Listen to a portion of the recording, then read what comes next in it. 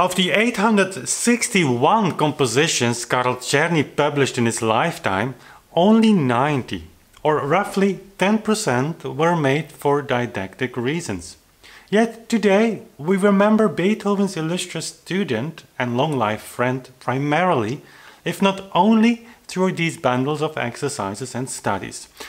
And those memories are not always, let's say, particularly filled with joy. Certainly, if you had the luck of having an old-school piano teacher who for weeks would force you to play ever faster and faster, oftentimes, if not always, with the almost sarcastic help of an annoying ticking metronome, I cannot blame you for not really liking that Viennese celebrity. Even though few youngsters will have or are questioning the authority of the teachers, the silent argument in the background that constantly seemed to justify that race to the unreachable heights were, of course, the tempo indications Czerny gave for these works. Even though no one actually cares about those metronome indications, since hey, didn't Czerny give them to be only distant goals, they are good enough to keep pushing us on that never-ending road to Mount Olympus.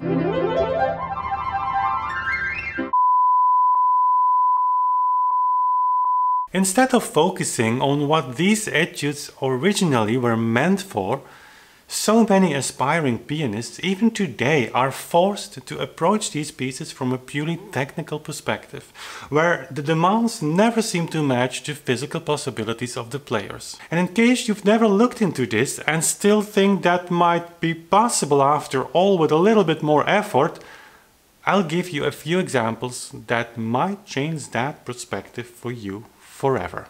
Referring to the Opus 299, the School of Philosophy, I have done quite a lot, so I will not stand longer still here than necessary with that opus number, but it's good to be aware of the fact that these 40 etudes require of the student a constant playing speed up to 16 notes a second. Don't feel bad if that feels like totally out of your reach, because you're in good company in this regard. Even a pianist like Lang Lang, who hardly can be criticized of being technically inferior, only reaches a tempo of 92 instead of the prescribed 108 in his recent recording for Deutsche Grammophon.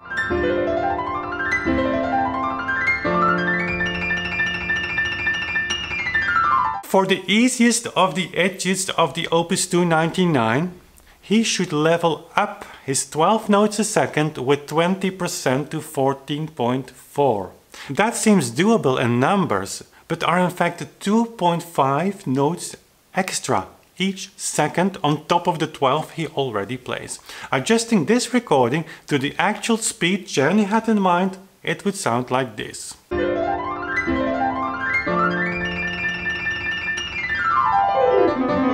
But the Opus 299 is far from being the most extreme.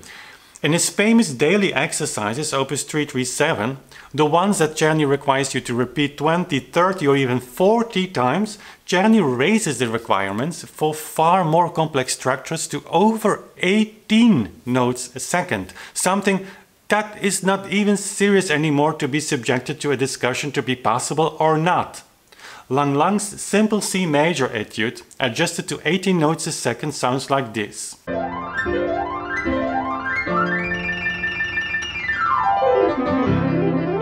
And if that's not enough, in his Opus 740, his Kunst der Fingerfertigkeit, Czerny raises the bar again to 19 and even 20 notes a second. But we're not done yet.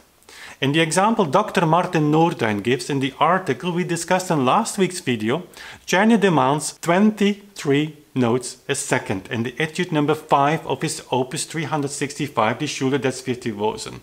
Here's Lang Lang again, adjusted to 23 notes a second to give you an impression of how fast the notes would go.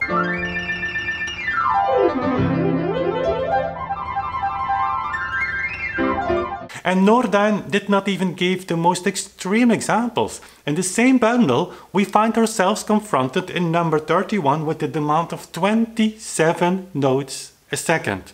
A speed that again goes up to an unbelievable 28 notes a second in etude number 47. And that would sound in speed of notes like this.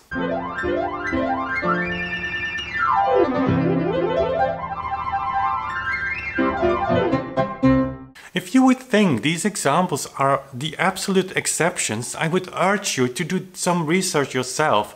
Look also to the studies and pieces with repeated notes. Repetitions up to 15 notes a second are no exception at all. In fact, one can say, but that will be shown in the future video, that of all the etudes Czerny wrote, all the ones that include repeated notes are unplayable on the pianoforte he wrote his music for. The Viennese pianos simply do not allow for repetitions faster than 7, maximum 8 notes a second. But even the modern Steinway would be of any help in achieving this. So, can we conclude once and for all that Czerny was not serious about the tempi he gave? That his famous MMs were only targets, stimuli at best, as our teachers kept and keep telling us? Unfortunately, that is not the case. And the more unfortunate, especially in Czerny's case, we are extremely well informed on this. So for instance, he wrote this in the preface of his famous Opus 299, the Schule der Geläufigkeit, or School of Velocity, and I quote, "The following pieces are especially tended to unfold this branch of performance, to augment and to preserve it. The only condition is that after you have well exercised them, you play them every day prior to others in the marked tempo, observing besides the other rules of nicety and elegancy." End of quote. So not only we have to play these etudes in the indicated time, but also, as in German text is made even more clear than this, mit Beachtung aller übrigen Regeln des schönen und richtigen Vortrags. So it's not enough to spit out the required number of notes only, you must pay attention to expressive playing as well. Something similar we read in his daily exercises, Opus 337, which is, as we've seen, the Opus 299 on steroids, and I quote, "On exercera chaque numéro avec toutes les répétitions indiquées sans interruption et dans le mouvement du métronome, on se reposera seulement après chaque coda." Or in English, one studies every exercise with all repeats indicated without interruption and in the tempo of the metronome, while resting only after each coda. So it's hard to be clearer than that. And if our teachers said or say to us that these metronome marks were only stimuli, no actual tempi, we just learned that they in fact did not really know what they were talking about. It is understandable, since that's what they have learned themselves, but questionable at the same time, since if one uses his or her authority to pass knowledge to a next generation, one should be sure about a fundamental issue like this before passing it on as a true fact. But let's continue. The fact that the metronomic indication was an exact tempo and not a far distant target is something that Czerny repeated lots of times, and not only for his own works.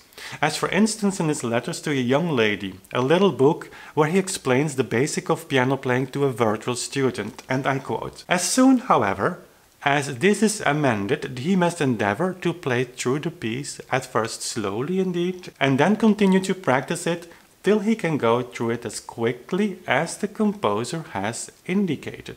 End of quote. That tempo that the composer has indicated is nothing else than the metronome marking, as he explains later, and I quote, "In the meantime, I beg you to observe in the strictest manner and in the time indicated by the author.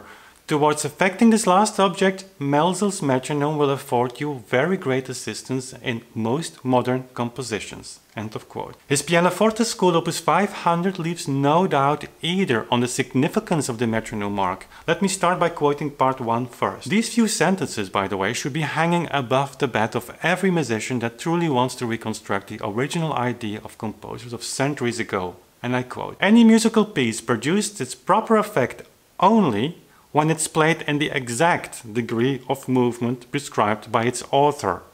And any even inconsiderable deviation from that time, whether as to quickness or slowness, will often totally destroy the sense, the beauty, and the intelligibility of the piece." End of quote.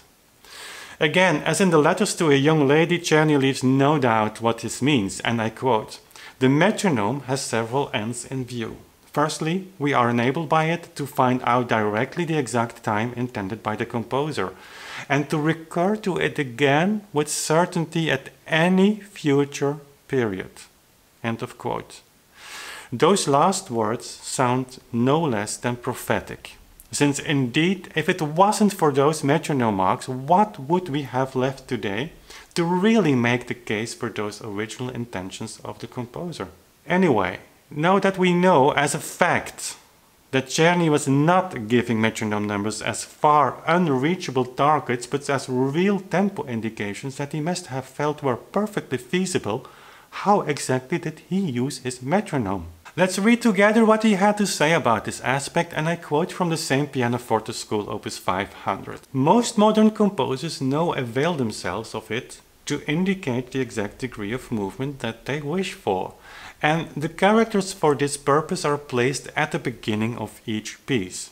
When, for example, such an indication occurs as metronome quarter note 112, we must slide the nut attached to the perpendicular rod till it exactly corresponds to the number 112 on the graduated triangular scale.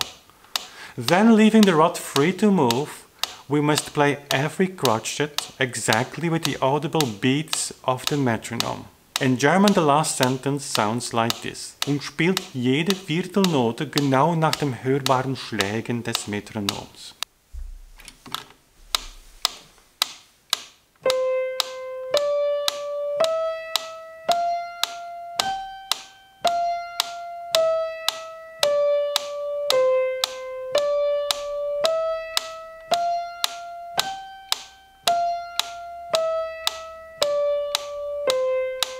So to me, that seems to be pretty clear.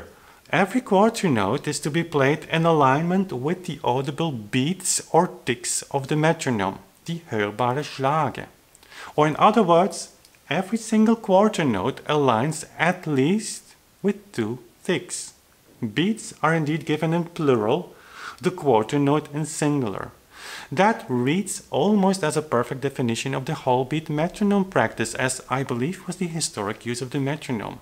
And in case you're new to this, that's the use of the metronome where the individual ticks indicate the subdivision of the note value in the metronome number. I'll link here in the info card and in the description box below a video that will introduce you to this fascinating musical journey. Strictly on a very basic level of grammar, one could say that the plural beats is given in a general understanding. The metronome is ticking, so given constant ticks, and so we play every quarter note according to the ticks. Though that might be a poor description, but still grammatically correct, it can serve as a secondary interpretation only. After all, if that meaning was the one Czerny would have wanted to express, he could have written easily the following: each quartet must be played exactly with each audible beat of the metronome. That would not only have made more sense, it would have been easy to have given this explanation.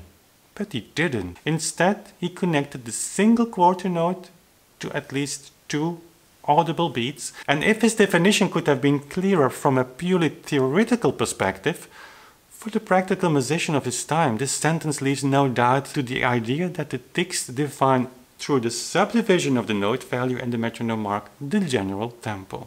And it solves at once the mystery of the unreachable and quite frankly oftentimes hated Czerny metronome marks in a way that is surprisingly natural and easy to understand. Why musicians and teachers seem to have forgotten or simply do not want to see this so logical explanation is something we will dive into in the future more. There's still a lot to tell on that, as there is still a lot to be researched. But one thing is sure, even without any theoretical background, what other solution is there to solve the problem of 28 notes per second?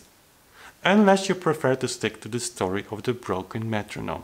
But also that story is for another time. So that was it for now. I hope this was helpful. If it was, give this video a thumbs up, subscribe to the channel, don't forget to hit the bell as well, and help us continue making these videos for you by becoming a member of our community at patreon.com. Link below and in the description box. Thanks for watching, and see you soon again.